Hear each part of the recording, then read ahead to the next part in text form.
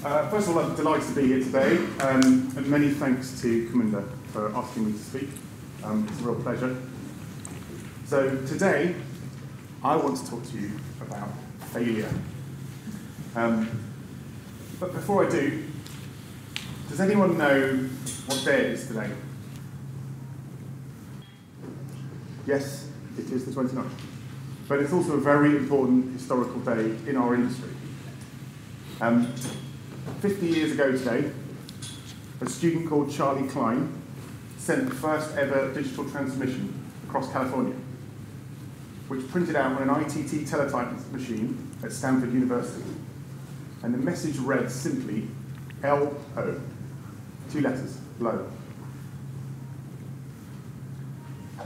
It was the first ever exchange of data over ARPANET, which became the foundation of today's internet. But most people don't know that was based on a failure. Klein actually typed the word login into his teletype terminal, but halfway through the transmission, ARPANET crashed, and only the first 2 letters ever arrived.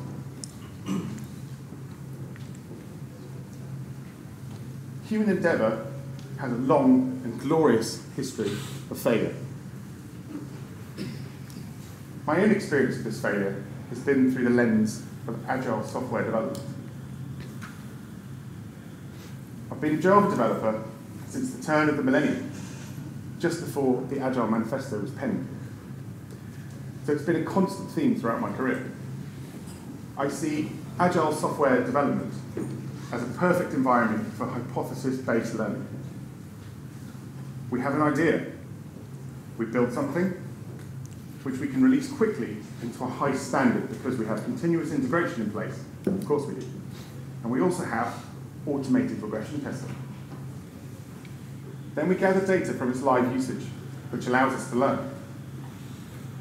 Often, we learn that, as Edison did with many of his hypotheses, the idea wasn't quite right, so we begin again. It becomes like a virtual cycle of learning, based on the ability to fail. And because we've released little and often, the price of failure is as small as it can be. It's a bit like evolution, excuse the multiple science references. The product we're building adapts to its natural environment, one mutation at a time, and the fittest survive. But there's a problem. Some people don't get that, and they're usually the people with the checkbooks, people paying for us to do the development. In business, failure tends to be a bit of a dirty word. I call this failure with a big F. If Agile is powered by failure with a small f, business doesn't like that, and it sees it as failure with a big F. Or at least you can't use the terminology, you have to think of a different way of phrasing it.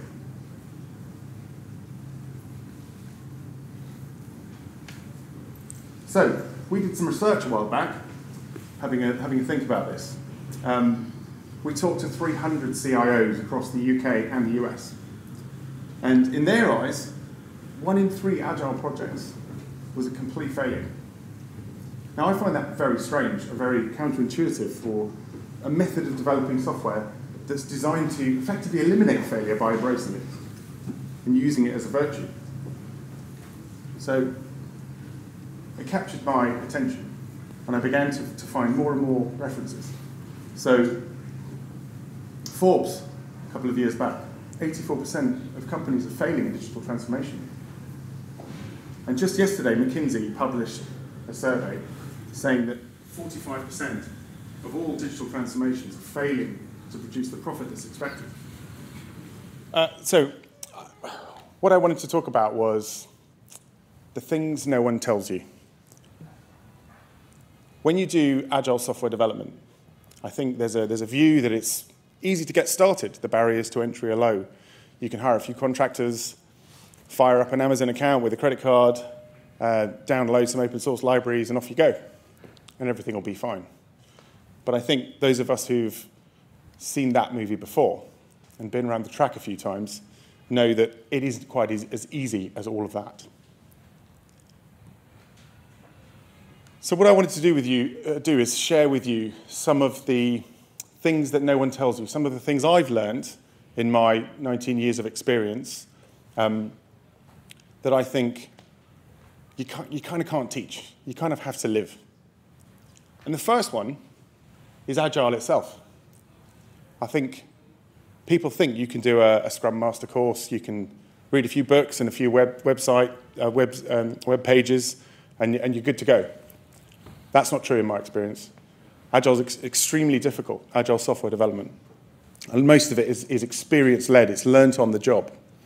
So in an industry where there's a tendency to get people who are cheaper, who haven't got that experience, this leads to a lot of failure, or at least perceived failure.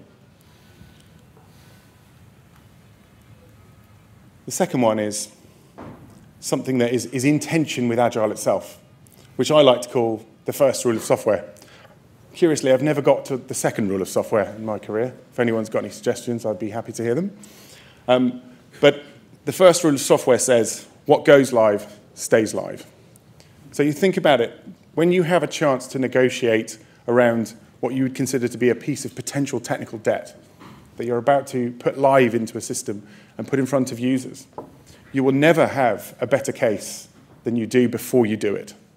The minute it's live, attention and budget and everyone's focus will have shifted away from that potential mistake onto the next new shiny or painful thing that needs dealing with. So in a world where we're expecting to be able to put things live and then change them, this is a common problem in environments where Agile potentially hasn't reached a level of maturity that we all might like to think it would do.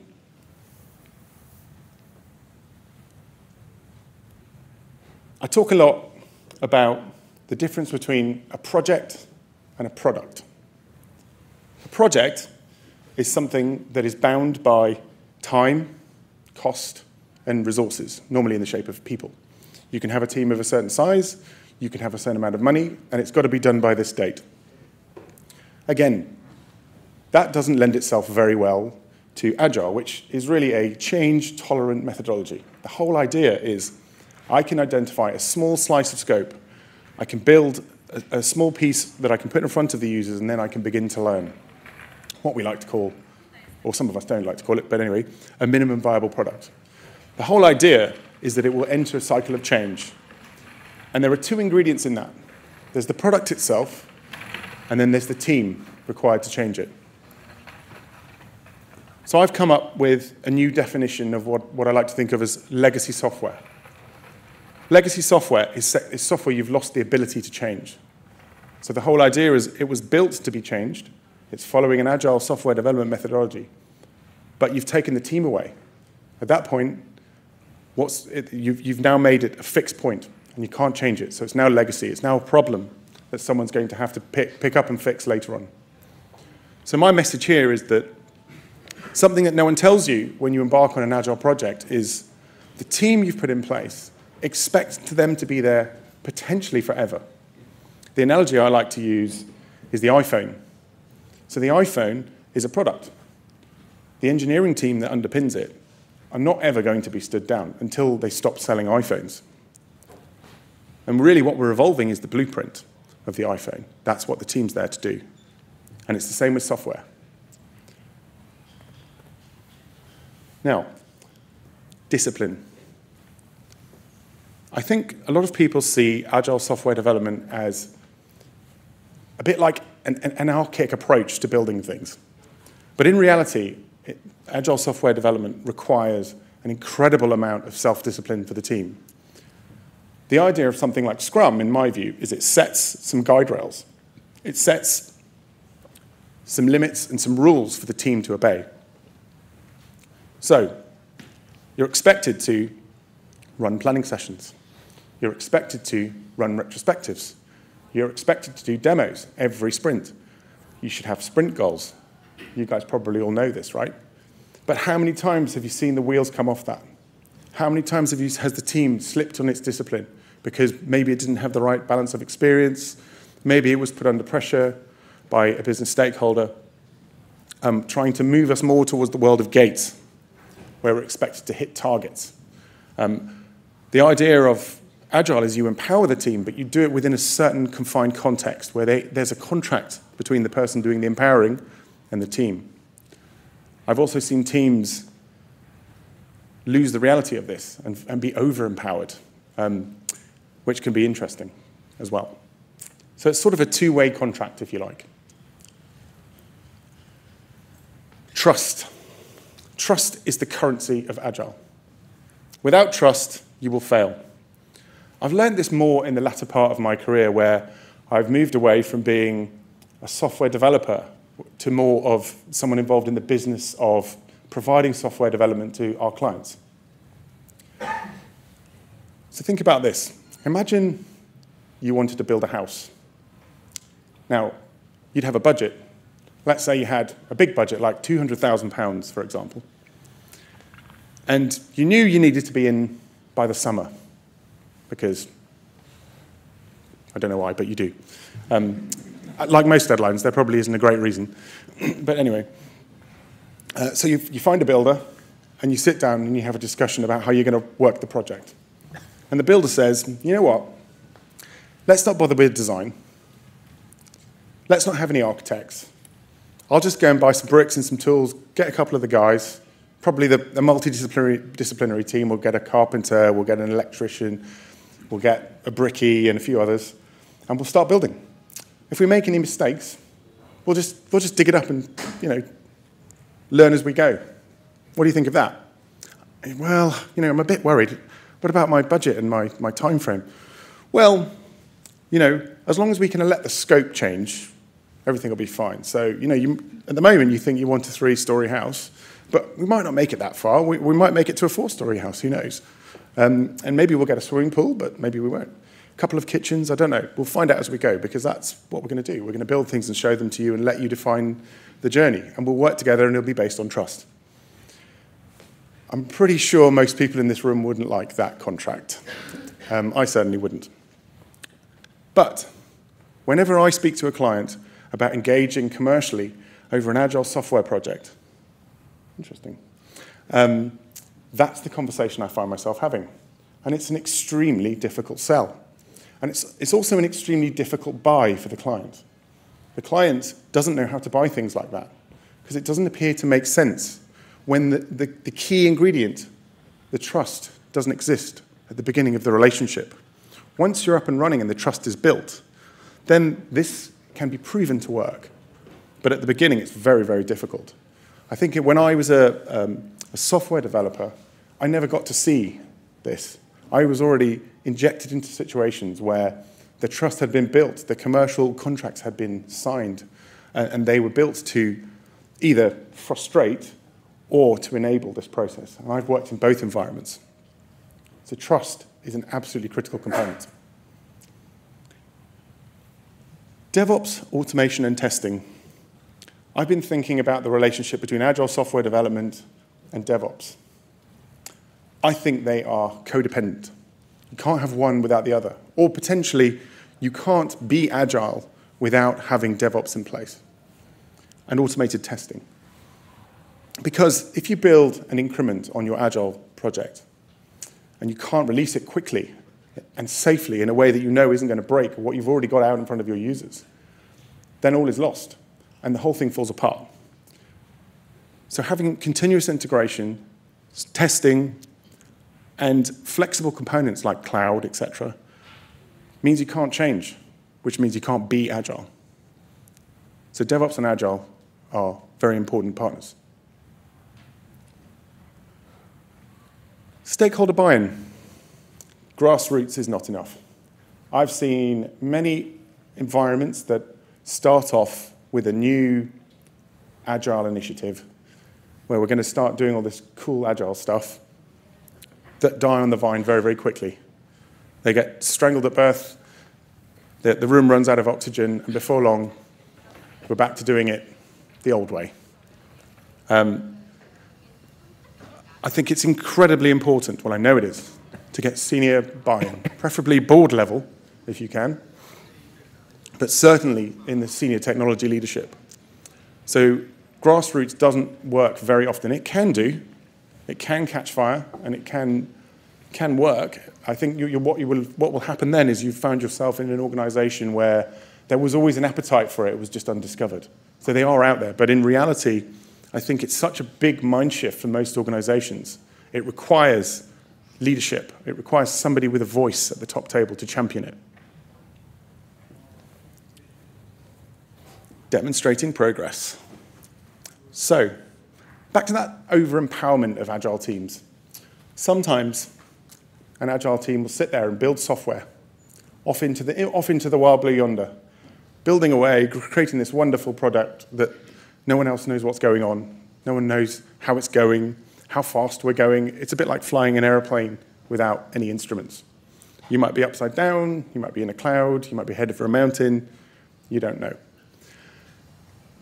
The other thing I've seen a lot of is a bad relationship developing between the economic buyer of the software and the supplier. And that could be in an internal team within an organization or between a supplier and a buyer of the agile software engineering service.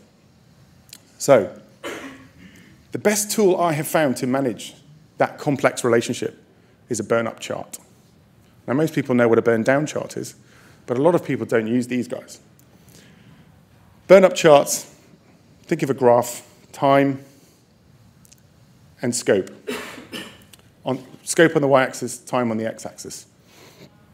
Now, what most organizations will do is start to measure how many story points, because normally we measure agile progress in story points, not in time. We'll start to measure the progress of the team. How many story points are we completing per day, per week, per sprint, per time increment across the bottom? So we have an upward curve that's a bit bumpy to start with, but before long, what we've done is we've generated some really good evidence. We're not guessing anymore. We've now got evidence of how productive this agile team is. So we can see and we can prove to the business this team goes this fast. And my point has always been, there's nothing you're going to do by the time you get to sort of sprint 3 or 4.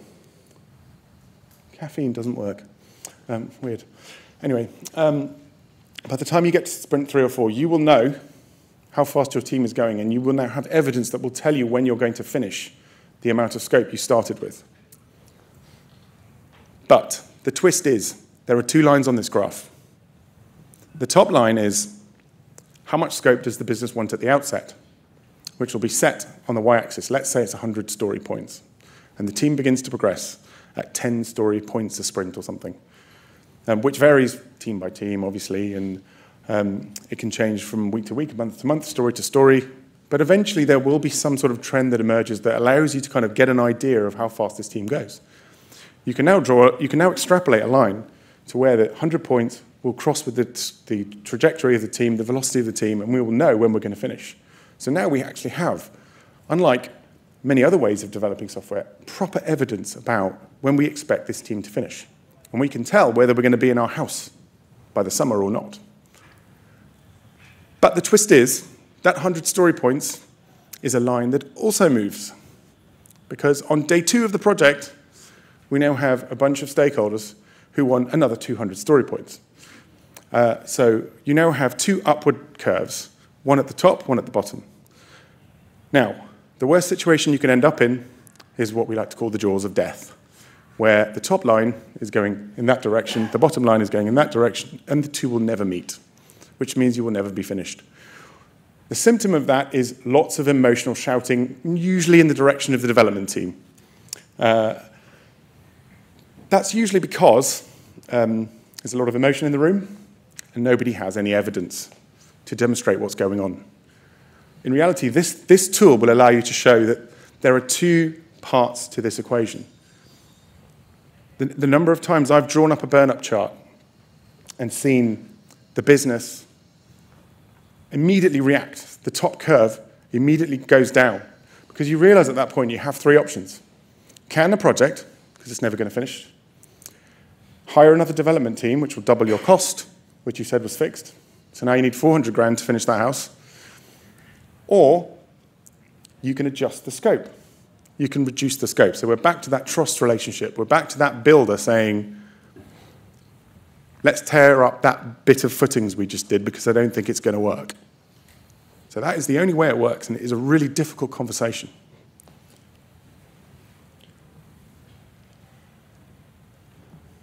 Architecting for Agile. So I bet you were wondering when I was going to get to the Camunda part. So Camunda, I've always liked. We as a company have been involved with a lot of the work being done by the public sector in this UK through the Government Digital Service. There's been a strong push towards open source. So my initial interest in Camunda was around the fact that we had an enterprise-grade process automation tool that was open source, ticked all the boxes. Back in the day, government was using all of the big vendor tools that some of you might remember. Some of those aren't doing quite as well as they were. However, Camunda is going from strength to strength. I think one of the reasons why is because it implies some sort of architectural blueprint that most of the experienced software engineers in the room would probably reach for in a green field. So we're going to probably be using the cloud, probably be going as north as we can from IaaS up to PaaS and up into SaaS where we can. Databases as services and great things like that, lambdas, functions as services. We're going to break things into tiny pieces, microservices, that are easy to change, that can be released independently. And we're going to separate concerns. We're going to take things like our user interfaces and decouple them from underlying services and data.